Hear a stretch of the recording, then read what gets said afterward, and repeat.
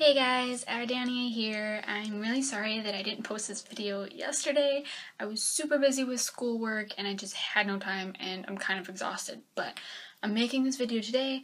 I'm doing a book review on Flowers in the Attic by V.C. Andrews. Wow, where do I even start with this book? First off, look at this cover. It is beautiful. It gets an A+ cover. So basically the gist of what this is about is this family. There's 4 children, Kathy, Chris, and the twins, Corey and Carrie, and their dad is killed in a car accident, and they don't have any money. They're running out of money. It's just their mom, who she sends letters to her parents, and whom they've had like a falling out, and so they're going to live with their grandparents. But it turns out their grandfather is sick and dying and rich, so they could inherit the money. But the grandfather does not know the kids exist, and he never can. Therefore, they have to spend all their time hiding in the attic, like the attic room, like the room, and then the room that leads into the attic. And it's supposed to only be for a night, and then a week, and then maybe a month, but it turns out to be 3 years that they spend in this one room and an attic. And it's crazy. I love it. Just a warning, this is really, really dirty. It is. It's dirty. It's very vulgar. There's some... It's definitely not a YA book. It's more just... I would classify it as an adult book. I would. But I love it. I love it. God, it's really good. Like, okay, let's talk about characters, because I already said the plot. Plot was good. There wasn't a slow part. I went through this book so fast. But, like, it was crazy from beginning to end.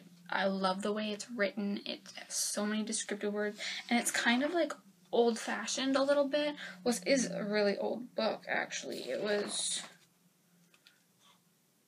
whoa, 1979. That's a long time. Well, for me. So this is 1979, but this is a new cover. So yeah, it is an older book. I'm way out of the loop. This was actually, this is not a book for kids. Don't read it. Okay, let's just get it out right here. There's incest in here. Okay, this book is filled with incest. So if incest bothers you in any way, I would recommend not picking this up. Anyways, characters. Main character, also the narrator, is Kathy. I like Kathy. I think she is, she's very young when this starts. I think she's 12 when this all happens. So she's very young. She's still learning about everything. She doesn't know about what it is to be in love. She doesn't know what it is.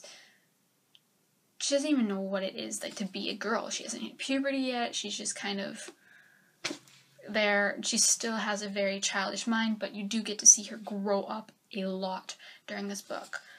There's Christopher, the older brother, who I can't remember how much older he is, but he's not much older than Kathy when this happens.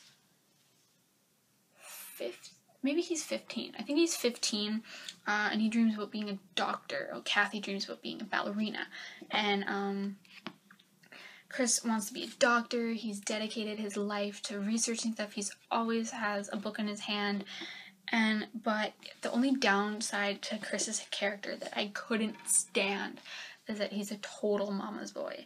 Like, just saying, their mother in this is horrible. A horrible, horrible person. I don't like the mother at all. She's a horrible person, but no matter what she does, Chris always says that she's doing it for them, and he just has so much faith in her, and it's kind of destroying him. And I hate that, because I think Christopher is such a good character. He has so much potential, but he has so much holding him back at the same time. But I love that. It made for a really good read. The twins, Corey and Carrie. Corey's silent into music. Carrie is just out there and flamboyant. Then there's the grandmother, who is a psycho, by the way. Oh my god. but I like the grandmother who whips people more than I like their mother. I'm not going to get into spoilers, but if you read it, you'll find out what I mean. This is also a movie just came out.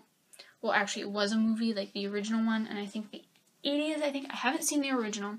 I started watching it, and it, like, even the beginning wasn't that close to the book, and I didn't like the beginning of the movie. I think I watched maybe 10 minutes of it, and I was like, no, but I watched the newer one that I actually just came out, like, I think this year. It was on TV. It was actually at, like, a TV special. I watched it, really good, really close to the book, except for the end. The end they had to make a little bit more exciting. I will say the end, it leaves it wide open for the second book, which I am currently reading. It's Petals on the Wind. Yeah, so this has definitely made it into one of my all-time favorites. Like I said, I love the way it's written. The story is compelling. You relate to the characters in different ways. There is some humor. It's really dark. It's also very disturbing. So it just covers all the spectrums, and I really love it. So I give this a 5 out of 5. Great read. So once again, I'd recommend it to anyone that just likes.